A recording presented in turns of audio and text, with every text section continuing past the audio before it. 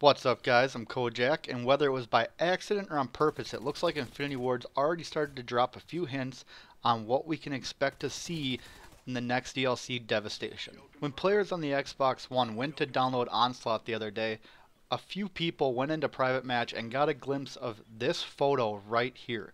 Now, I'm no genius, but these do not look like the maps that we were told were included in Onslaught, which means the rumor is that they were code names for this DLC, but if you go down the line here, Battery, Red River, Rumble, Dome, and you think of the names that we have for the maps now, none of them make sense together. Why would you code name something?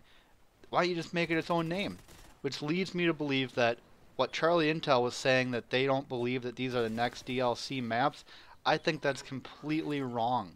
I think in 3 months when Devastation comes out, we are going to expect to see 4 new maps, and they're going to be called Battery, Red River, Rumble, and Dome. Now Dome, we've had a Dome before. MW3 had a Dome, and it was a great map. Is it going to be the same Dome?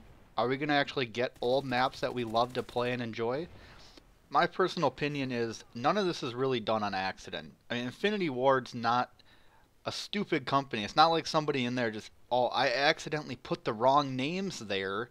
No, I think that they start doing this every once in a while when something comes out and something else is going to be released. They drop a little hint, and it's not there for very long, but it's long enough for somebody to notice and have attention drawn towards their company. So let me know what you guys think about each one of these names. Do you think Dome's going to be the same Dome, maybe a little bit different like we had Scrapyard to Ignition? Do you think Red River is going to be more of a jungle scene, like a muddy red river going through the jungle? I don't know. I can't figure out what I think Battery would be, but leave your opinions in the comments. They're always appreciated. Make sure you subscribe for all of your up-to-date DLC information, and I will talk to you guys later. Peace out.